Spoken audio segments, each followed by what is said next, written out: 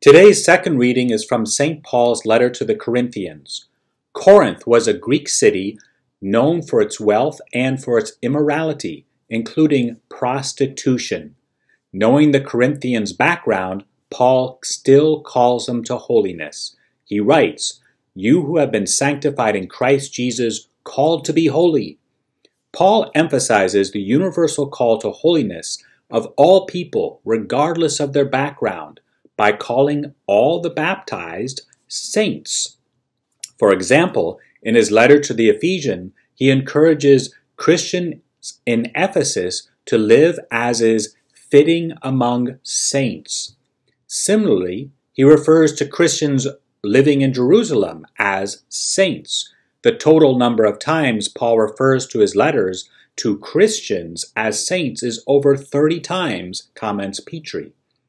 Paul's calling the baptized Christians saints may be confusing to some of us since we typically associate the term saint with someone who has died and has been officially recognized by the church as a saint in heaven. Both ways of defining a saint are correct.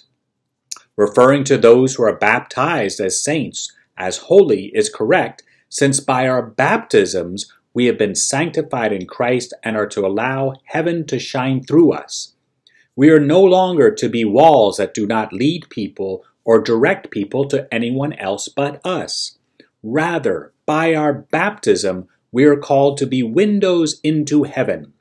By our baptism, we are called, like St. John the Baptist, to direct people as guides to Jesus, to God. The saints, the holy on earth, are different from the saints in heaven in that while on earth we can lose our holiness, we can fail to live up to the gifts of our baptisms. The saints in heaven are our heavenly friends who want to help us to live up to the great gift of our baptism. They will help us if we reach out to them in prayer.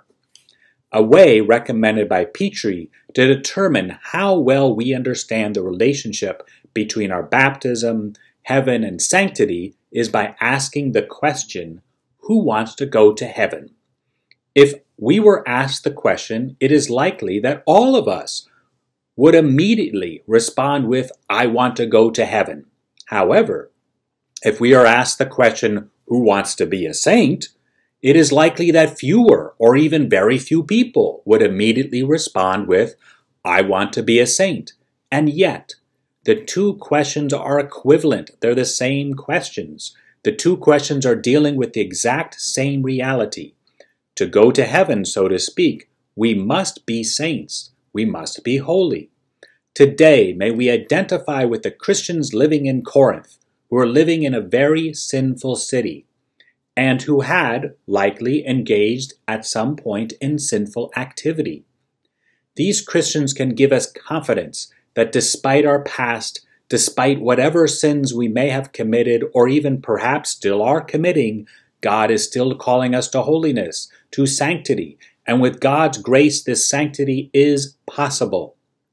Lord Jesus, we come to you as sinful but repentant, and like the Corinthians, ask for your help to heal and sanctify us today. May God bless you.